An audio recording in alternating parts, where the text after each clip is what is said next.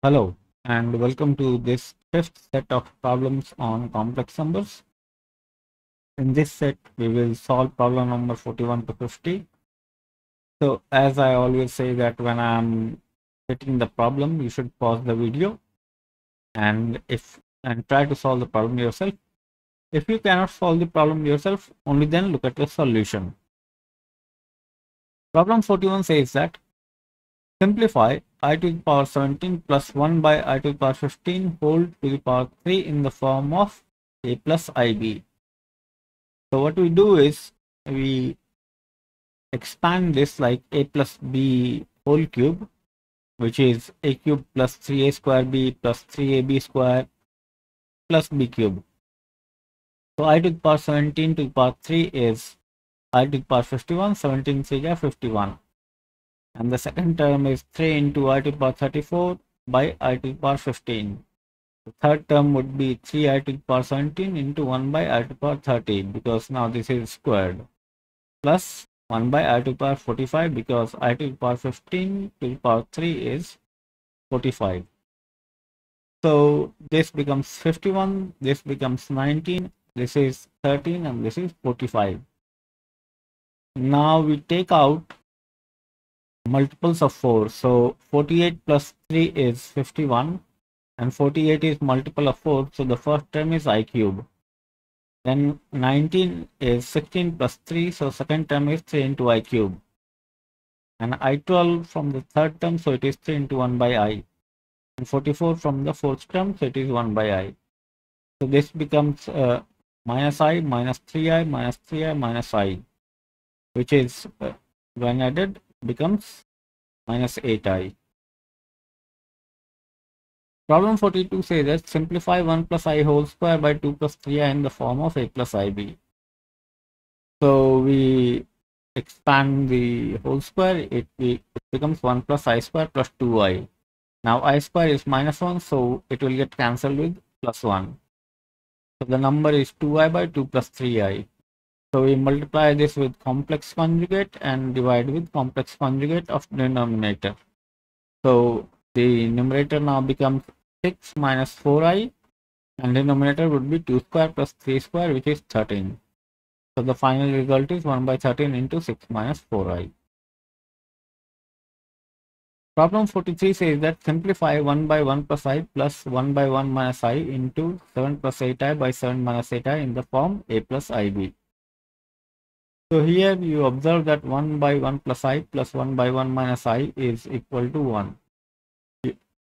You take LCM, it becomes 1 minus I plus 1 plus I by 1 minus I square. So I will get cancelled here, 1 plus 1 is 2, and I square is minus 1, so minus and minus of 1 is 1. 1 and 1 becomes 2, so this whole thing is 1. Now that means our given expression becomes 7 plus 8I by 7 minus 8I. We again multiply and divide with the complex conjugate of denominator. That is 7 plus 8I here and 7 plus 8I here. You multiply this, you will end up getting 49 minus 64, because 8 into 8 64, and I square is minus, plus 7 8 is 56, and 7 8 is 56, twice for this 7 into I and this 7 into I. That gives you 112I, and denominator is 7 square plus 8 square, that is 49 plus 64, which is 113. So final value is minus 15 plus 112I by 113. Problem 44 says that simplify 1 plus I to the power 4n plus 7 divided by 1 minus I to the power 4n minus 1 in the form a plus ib. So we first evaluate 1 plus I by 1 minus I. So like previous problems, we multiply and divide with complex conjugate of denominator. So as you can see, it becomes I. So this whole thing, what we do is we take out 4n minus 1 power from the numerator. So what we will have is 1 plus I to the power 8 here, and this is 4n minus 1, this is 4n minus 1. Now we have found that 1 plus I by 1 minus I is equal to I. So this whole thing becomes I to the power 4n minus 1. And then 1 plus I whole square we have computed, which is 1 plus I square plus 2I. So power has become 4 here. and 1 and I square will get cancelled. So now this is 1 by I, because I to the power 4n is 1. So this is 1 by I, and this becomes 2 to the power 4, that is 16I to the power 4. Now this will become I cube, 1 cancel, and then we will have minus 16I as the final value. Problem 45 says that simplify 1 by 1 minus cos theta plus I sin theta in the form of a plus ib. So we multiply and divide with complex conjugate here, which is 1 minus cos theta minus I sin theta. So numerator will be that, and denominator will become 1 minus cos theta whole square plus sin square theta. So what will happen is, this will give 1 minus 2 cos theta plus cos square theta. So cos square theta plus sin square theta is 1, which will get added to 1, which will become 2. So denominator is 2 minus 2 cos theta. Now, if you look at numerator, 1 minus cos theta is 2 sin square theta by 2, and sin theta is 2 sin theta by 2 cos theta by 2, and denominator would be 2 into 2 sin square theta by 2. For this, you have to study trigonometry, and if you have not studied yet, you can come back to the problem later on. Now, once we have that, this term, the first term will get cancelled and the result will be 1 by 2, and the second term sin theta will get cancelled, 1 power will be removed from denominator, and then it will become cot theta by 2. So this is I by 2 cot theta by 2. Problem 46 says simplify cos x plus I sin x into cos y plus I sin y divided by cot u plus I multiplied with I plus tan u in the form of a plus ib. So the given fraction which we have, we multiply the numerator and we write cos x into cos y minus, there should not be I. This I, no, there will be I minus, no, there won't be I. Hang on, I sin y, no, there won't be I. This I is a typo. Cos x cos y minus sin x sin y plus I sin x cos y plus cos x sin y. And we represent cot u by cos u by sin u, and tan v by sin v by cos v. So denominator becomes cos v plus I sin u into sin v plus I cos v by sin u cos v. So this is cos of x plus y, and this is sin of x plus y. That's what we have written.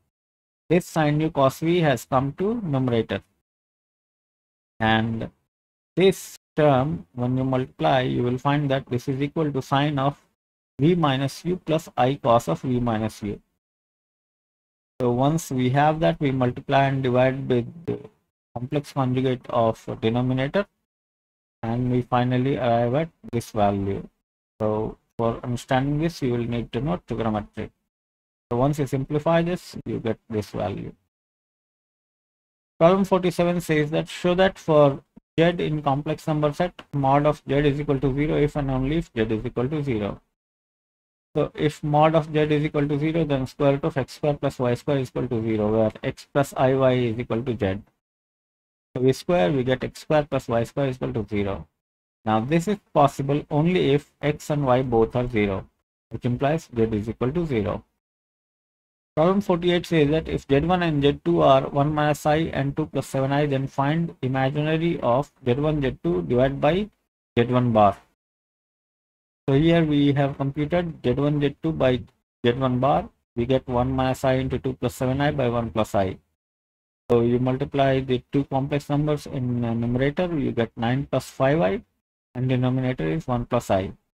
Like previous problems, we multiply with the complex conjugate of denominator, that is 1 minus I, and we finally get 7 minus 2i as the result. So once we have the value of this, we know that the imaginary part is equal to minus 2. Problem 49 says that find x and y if 1 plus I into x minus 2i by 3 plus I plus 2 minus 3i plus I, and there should be a y here, 2 minus 3iy plus I divided by 3 minus I is equal to I. So we take the LCM here. First we rewrite this whole thing. We bring the real part x here, and then we write I into x minus 2. And this term we write as 2y plus I into 1 minus 3y divided by 3 minus I. Then we take LCM. 3 minus I will be multiplied with this, and 3 plus I will be multiplied with this. So we will have 3x plus x minus 2 plus I into 3 into x minus 2 minus x plus 6y plus 3y minus 1 plus I into 3 minus 9y plus 2y is equal to 10I. This 10 has come from multiplication of the denominators. 3 minus I into 3 plus I is 9 square plus 1, which is 10. Now we compare real and imaginary parts and simplify. You get 4x minus 2 plus 9y minus 1 is equal to 0, and 2x minus 6 plus 3 minus 7y is equal to 10. So once you solve these two linear equations, you get y as minus 1 and x as 3. Now problem 50 says that if z minus I mod of z minus I is less than 1, then prove that mod of z plus 12 minus 6i less than 14. So we know that mod of z1 plus z2 is less than equal to mod of z1 plus mod of z2. So we have written this as sum of two complex numbers mod, that is z minus I and 12 minus 5i. Note that if you add these two, you get z plus 12 minus 6i. Now this we know is less than 1. So we have used the less than signature here and put 1 here. Now mod of 12 minus 5i is 13, which is, now you add 13 plus 1, you get 14. So modulus of z plus 12 minus 6i is less than 14. With this, we come to the end of our fifth set of problems on complex number. In the next video, we will solve sixth set. And if you have found this video useful and informative, please subscribe to the channel and like the video so that it can reach many more people, because that's how YouTube algorithm works, and more students like you can benefit from this video. And if you have a question or a comment, or if you want to say something, please use the comment box for that. See you in the next video. Thanks a lot for watching. Enjoy.